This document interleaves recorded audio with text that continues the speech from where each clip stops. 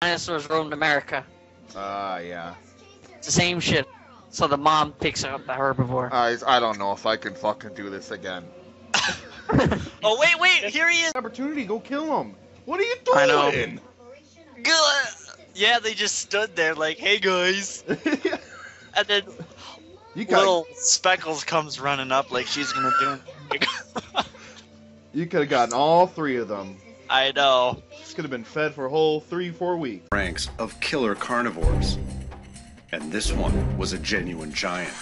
48 feet long, weighing over a ton. The largest prehistoric snake ever found. But with the right ambush, Titanoboa might trip up the T-Rex and succeed in overpowering the Great Lizard King.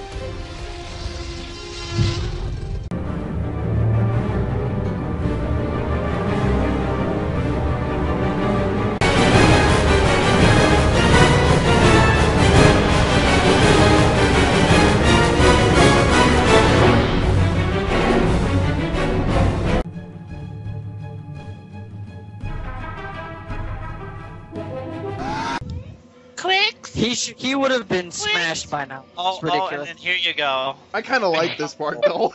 They get wiped out. Reminds me of the Brontosaur. Run, because theropods can't outrun herbivores. The wilder side. Look at this! Epic Come music on! makes it Yeah, so they epic. fall off. I like how they try Half to of them mix... already. What the hell just happened there? One fell on the ground. Yeah, she was beating everyone else up, but then they turned around and started. I'm Oh supposed no, to feel dramatic sad. silence. Oh no! Oh no! Damn. Yeah, no, it's. Can't be that gory for the kids. Seeing, this is a moment I'd actually like feel something for the climbing in. Yeah.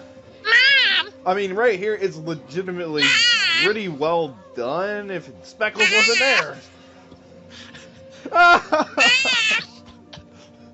Please. Please stop. I'm almost about to leave because of that noise.